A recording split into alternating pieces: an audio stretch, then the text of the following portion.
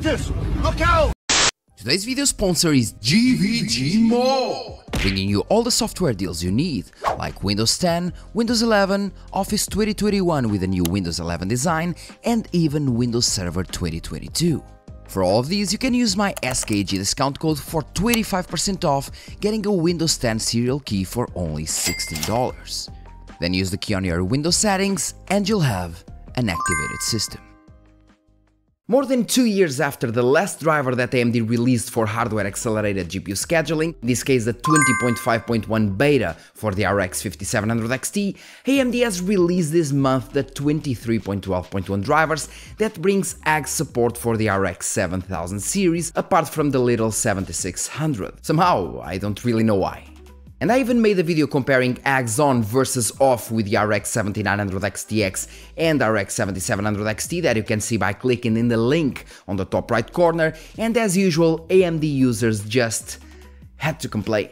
I mean, AMD just introduced a feature that they are obviously still working on because it's the first driver with this feature, and they bring it now most likely because of FSR3 and its frame generation technique to run better, and yet people are still complaining that they wanted HAGS for their RX 6000 and 5000 series. And what makes this kind of laughable is that over 95% of people, I'm just taking the numbers out of my ass of course, but I believe that over 95% of people won't see a single difference from using HAGS on or off, and especially on the older generation cards, because AMD cards already do lots of the scheduling hardware sided, unlike for example the Nvidia ones that tend to send a lot more work for the CPU. And don't get me wrong, because I do understand your point. I do. But AMD already brought FSR3 frame generation, and even AMD Fluid Motion frames for the RX 6000 series, but you absolutely need HAGS. So once again, the Amernime MODDED Drivers, now Radeon.ID drivers, can make that happen. But how exactly, you ask? Let me just show you one interesting thing before. This is the Flexispot E7 Pro. We're talking about a premium desk that lets you choose its height, basically working as a normal or a standing desk in case you want to stretch your legs for a bit, let's say. To control the height of the desk, you have a display that shows your current height, counting from the floor obviously, which includes preset buttons and the USB Type-A for charging. It also brings the cable organizer to keep most of your cables away from the floor, and the branded rigid magnet cover that serves the purpose of hiding the remaining cables from your high side, such as the ones coming from the electric motor that allows you to lower or raise the desk. And of course, you can customize the desk depending on your taste and needs, which is always a plus. Overall, the Flexispot E7 Pro is an outstanding product in terms of quality and usability. If you're interested, check the link in the description. So with the former Amernime drivers, now called Radeon.ID drivers, you can indeed enable HAGS, hardware-accelerated GPU scheduling, on your RX 6000 series GPU. All you have to do is clean install your previous drivers with EDU or AMD Cleanup utility. You can use this video passing right now to guide you through it if you don't really know how to do it.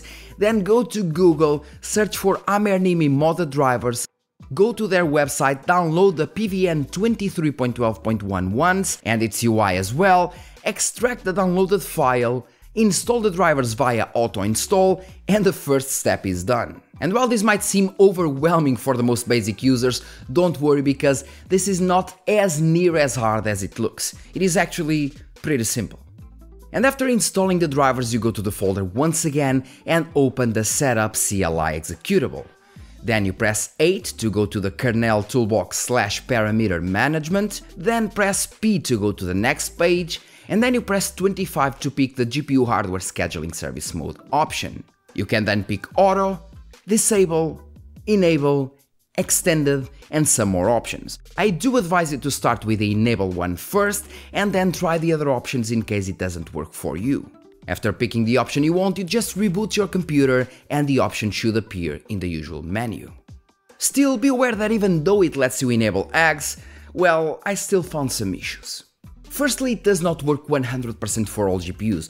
I tried, for example, the RX 6750 XT, and while it would enable me to enable the option, the HAGS option, on the Windows menu, in this case the graphics sub-tab, I could enable hardware accelerated GPU scheduling, but it would crash as soon as I entered the game.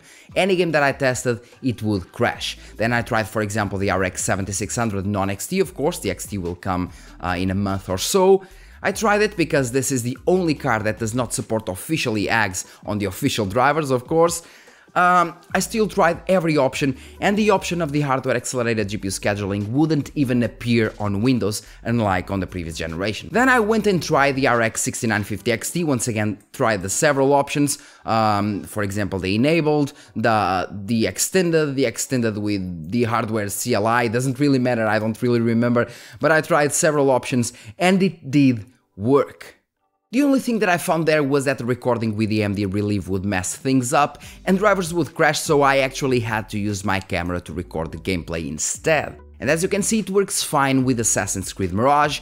The same applies for Lies of P, of course, that works perfectly fine even at 4K with HAGS enabled. Although you might still have a bug here and there, and sometimes with the drivers kind of crashing, making your frame times look and feel like crap. But well, as stated, this is mostly for testing purposes. So just to conclude, does HAGS work flawlessly on the official drivers with the 23.12.1 drivers on the 7000 series? Once again, officially no. Because once again, it's the first driver that brings HAGS and they still have a lots of things to actually fix and make better. Do the modded drivers run HAGS flawlessly on the RX 6000 series? Obviously no. But it can work, and if you're one of those people definitely trying to test the feature to see what they can get, you should definitely give this a try, because the most it can happen is you doing a clean installation and going back to the official drivers. So in my opinion, definitely worth a try. And well guys, that's all for today's video. Thank you for watching, Happy New Year to every single one of you, and as always, leave your comment in the comment section. Let me know if you tried or not these drivers, if HAGS actually worked well for you or not, in which card, in which setup, because me and us, the community, really want to know if these are working for you or not. I could have tested this. I tried testing it firstly at side-by-side with side-by-side comparisons, but like I told you, the recording feature wasn't working properly. Then I tried testing with charts and so on, but I thought, because if this officially doesn't really matter much for the 7000 series, and we're talking once again officially, apart from VR, of course, VR and emulation, where the 7000 series were poorly working, then the hardware accelerated GPU scheduling does work. But since the Rdn.ID cards and the Rdn.A1s didn't really have this issue, I don't believe that HAGS would make any difference. So once again, I didn't do the test because I felt like they weren't needed. And this feature once again is mostly for people wanting to try things out to see if they can get something out of this, because overall most people shouldn't even bother. But if you have some issues and you have, for example, older cards like the RX 580, 570, 480 and so on, even the Vega cards or the 5000 or the 5000 series cards, sorry, you might want to try these drivers as well, because they bring, for example, smart access memory for the RX 5000 series. I mean, for the RX 500 series and 400 series with 8GB, the cards with 8GB, it brings smart access memory for the Vega cards as well, and that's actually a big plus. It brings several other options that you can try on, for example, even on the 5000 series, like the DX11 optimizations and so on. So it's a win-win for people using older generation cards. But if you have a 6000 or 7000 series, I really wouldn't bother, unless once again you want to try this option. You want to try hardware accelerated GPU scheduling on your GPU and see if it works or not, and if it is actually worth it or not. And yeah, overall that's basically it. Thank you very much for watching once again. Happy New Year, and see you in the next video, guys. Cheers.